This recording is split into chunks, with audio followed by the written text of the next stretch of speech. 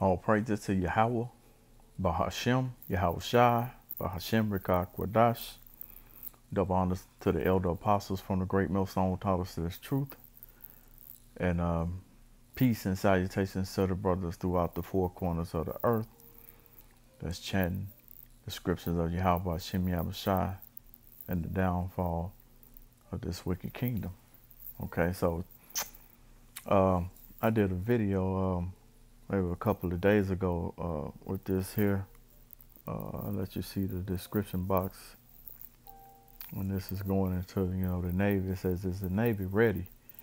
It says, how the U.S. is preparing amid a naval buildup in China. This comes from 60 Minutes, and I'm gonna use this under the Fair Use Act. A quick snippet of it. Hopefully they won't, give me a copyright strike. And this is a very important. How many hits? You see, it got 5 million hits on this thing, and this was in the middle of this month, March 19, 2023, and this is the year of the hastening of our Lord Yahweh Hashem Yahweh Shai. No, Salaki, let me say that again. This is the year of this is the hopeful year of all prophecies to come to pass. 2022 was the year of the hastening of our Lord Yahweh Shai. Okay, so this is the year 2023. These years, man, they flying by, man. And, this is just another saying that the Lord is speeding up time, man, for his elect's sake, okay? So I want you to check this video out. It's not long. I'm going to use about 5 or 6 seconds of it and come back with some precepts. Not very many, just, some to hit and just, and I got I looked up this saying this guy said. I can't remember the general's name, but anyway, he's over the Navy. Here we go. His name is Nora O'Donnell. Donnell O'Donnell. Oh no, that's not. That says China spent the last 20 years building the biggest navy in the world, and tensions with the country continue to rise. Nora O'Donnell boarded the U.S. Nemesis to report on U.S. Navy readiness. So that's the host of the show. I can't remember the guy's name. Forgive me for that. But anyway, let's let this video play. Lord willing, is edifying to the flock. The saying, which is "Si pacem para bellum," which is, if you want peace, prepare for war. There we go. So, and that's all I wanted. It said, if you want peace, prepare for war. Okay, so I looked up this saying. I said, who said if you want peace, prepare for war? He said cerebellum.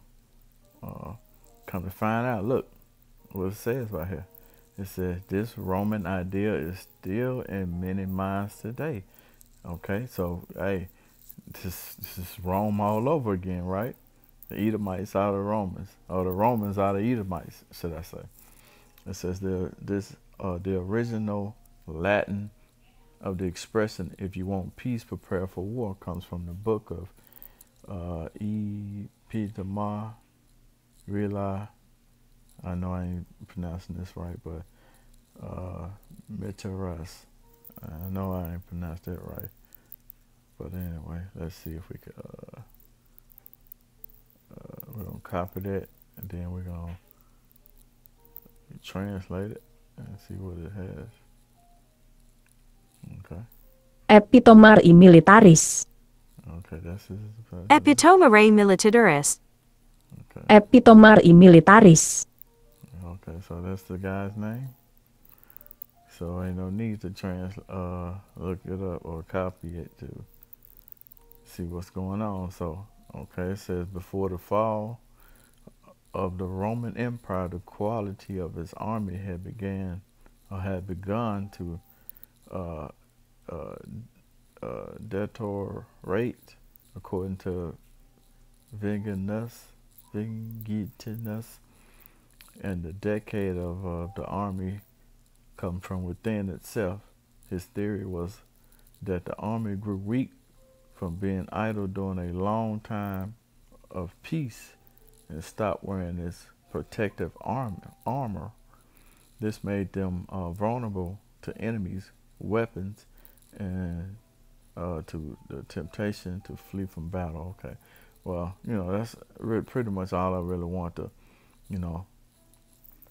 capture is this guy was a Edomite, a Roman, okay, and that's what we have today. These the modern day Rome. Okay, so it says if you want peace, prepare for war. So, and that's the same thought that the Lord has for these devils, man. Okay, this is Ezekiel 35 and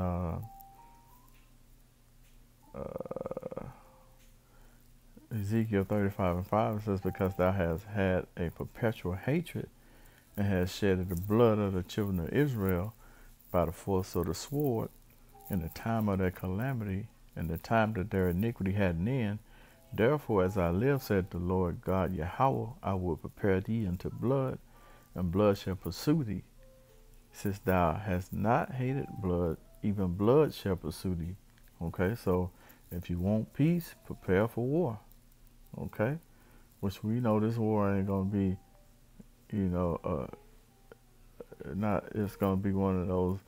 You know how Mike Tyson used to have those boxing fights, man. These matches last up to, 2 or 3 seconds. That's how it's gonna be, man. The Lord said He's gonna put the spirit on them to fight, though. There's fight. Revelation 18:21 that says, and a mighty angel took up a stone like a great millstone and cast it into the sea, saying, thus with violence shall the great city of Babylon be thrown down and shall be found no more at all. So that's pretty much it. So with that being said, all praise to Yahweh, Ba'ashem Yahushua, Ba'ashem, Rekah Kodash, that want us to the elder apostles from the great millstone who taught us this truth. Peace and salutations to the brothers throughout the 4 corners of the earth. And shalom to the whole elect.